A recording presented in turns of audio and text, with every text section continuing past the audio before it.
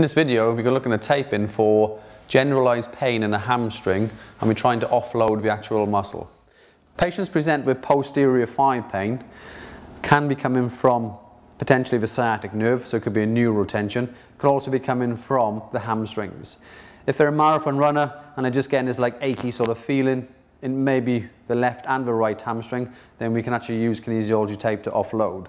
So there's no actual strain of the muscle, but let's say there's a bit of achiness around the semis, and then there's a bit of achiness around the bicep femoris area, then we can literally just try to encourage offload of those medial and lateral hamstrings. So I've prepared 2 eye strips, the standard size, and first of all we're going to split the tape at the end and apply that. We'll do the medial side first, not that it matters. So the semi, if we've got a cyclist and we tape behind the knee, it might irritate. If they're a runner, it's not so bad.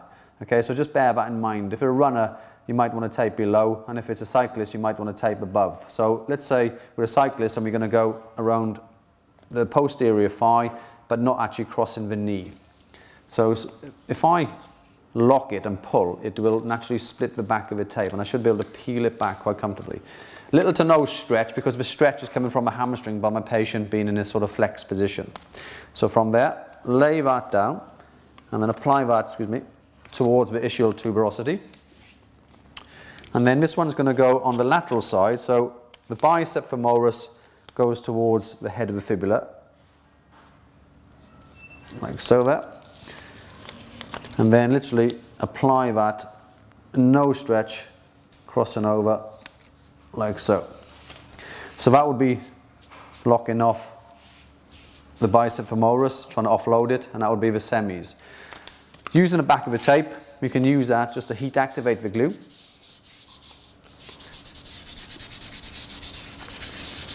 So it makes it a bit more sticky.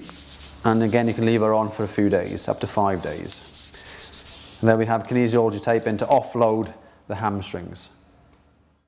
More instructional videos by John Gibbons can be viewed on his YouTube channel, and visit the Bodymaster website for further information about the Bodymaster method. Here you will also find information about courses John runs and books he's written, which are available to purchase through Amazon.